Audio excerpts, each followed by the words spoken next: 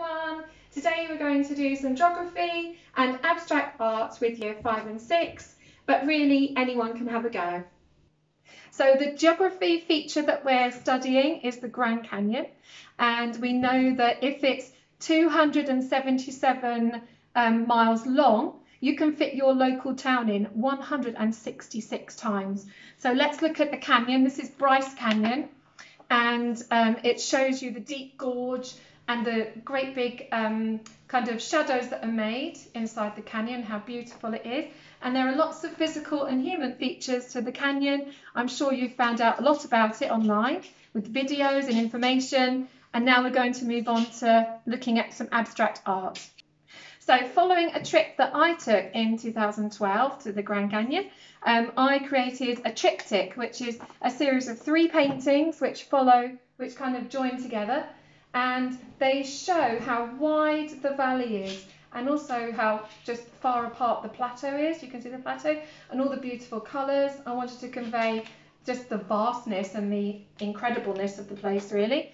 And then secondly, I made another painting, and this shows a mountain. The main mountain comes down here, and there's another mountain here, a smaller one, with the foreground of the rocks and the very pale, beautiful colours in the background. And this is the painting that I wanted to create my abstract art from. So when I think about abstract art, I think about the main artist is Wassily Kandinsky, who was a pioneer of abstract art. This is an example of his work. It's called Composition 8, and he uses lines, shapes, colours in an amazing way. He actually said that he compared painting to composing music, and he said that colour is the keyboard, which I thought was a beautiful way to describe it. I'm also going to use some Native American symbols in my abstract art, and you will have this in your resources so you can see the symbols that some of the artists use there. I then use my sketchbook to sketch some ideas. So you can see the top picture here shows, this is from my paintings, this is my mountain coming down, another mountain there, and this is the background. I used thunderbird tracks, sun rays, and deer tracks and cactus symbols. And then I tried to abstract my ideas, so I tried to simplify my design in this one, and I've included the medicine man's eye, which is a diamond motif. And then in the final picture, I added colour, so I've got just some watercolours that I used and just kind of tried to blend it all in to make one design. I've also used some Kandinsky sort of ideas and motifs in that side. This week we've been looking at topographical mapping, which is a way to show the physical features of the land. So this gives you a good example. You've got the mountain here, and underneath, so this is just a drawing, and then underneath you've got a topographical map which shows the contours of the land. And this is the peak of the mountain, which is 4,500 metres high, so that's the elevation. If the lines are close together, that's a steeper slope. If they're further apart, that's more gradual. So let's have a look and see. Next, I use this as my inspiration as well. I created a salt dough model, and this shows my mountain on my paintings. That's the bigger mountain and the smaller mountain, and the contour lines around the mountains. And then if you look at it like this, you can see if the lines are closer together, they're steeper. So that's like your flat image. And if the lines are further apart, that means that's the more gradual slope. I use this image for my art today, for my inspiration, and it shows the peaks of the mountains here with the contour lines coming out. Almost looks like a ripple effect when you throw a pebble into the water. And so from that, in my sketchbook again, I created some images. So this one shows 3 mountain peaks with the lines in between, with the contour lines. I wasn't 100% happy with that one, so I went with have a go at this one. And this one came together better as composition. And then the one at the bottom shows I focused on my painting with my 2 mountains there, and then the lines in between. So that's the one that I'm using today. And that also I used pink and green, which are opposites on the colour spectrum. So they're complementary colours. Okay, so I'm now going to transfer this picture. So I've already started doing it onto this larger piece here. So I'm following my pencil lines with my black felt tip pen. So I'll carry on doing that now. This is the valley part of my picture. Don't worry too much if it doesn't follow exactly your image that you have already, or you can just do this freehand like I'm doing. It's lovely because the lines are very flowy. Now we have the other mountain peak is here. This bit always reminds me of an ear shape. And these lines here are closer together, so that's going to be your steep slope. Another one here. And you can kind of just make it up as you go along in a way. It really doesn't matter. There we go. And now I'm going to add some colour. So I'm going to go to my colour wheel.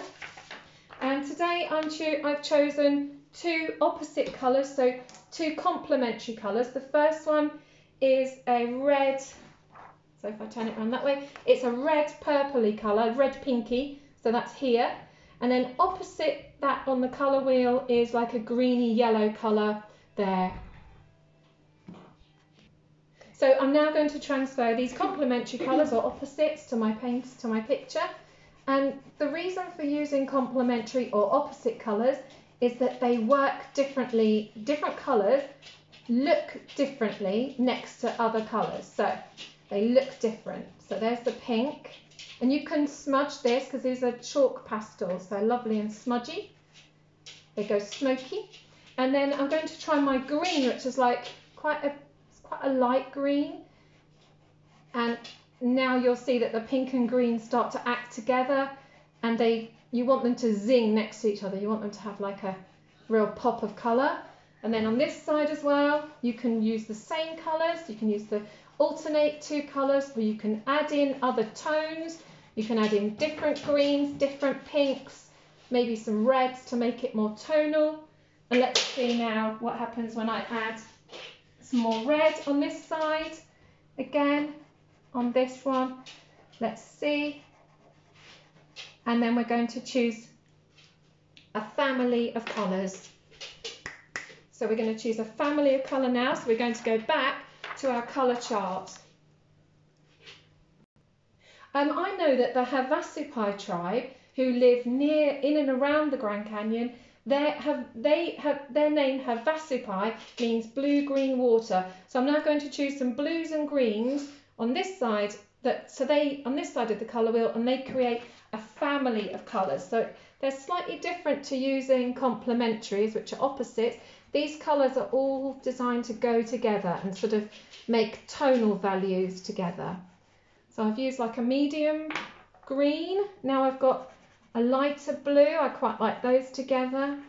You can order the colours. You can go from lighter to darker. You can mix them up. Maybe you want to add some pink in as well. Sometimes I like to add green on top of the blue to see what that looks like. And I'm just going to choose maybe a darker blue to go in this line here. I quite like the darker colours in the very thin line with the very thin shapes, the skinny shapes in between. And then back to a medium blue on that side. And you can have a play around, see what happens. Go for it. You can use watercolour, you can use colour pens, pencils, anything you have to hand. So here's one I did earlier. This is, on this one I've used watercolour, so the colours are watercolour, and this is oil pastel, so that the watercolour sort of acts like a wax resist. So when you paint over the wax pastel, it still shows up. I've used blues and greens. I've added some blues on top of the green to show the flowing river. It's still abstract because we're just looking at shapes, colours and lines. And also my daughter had a go. Her one is completely different. She uses black contour lines, very dark blue in between, and she's got a pattern of red lines and a lovely red border. So she's really focusing on the pattern.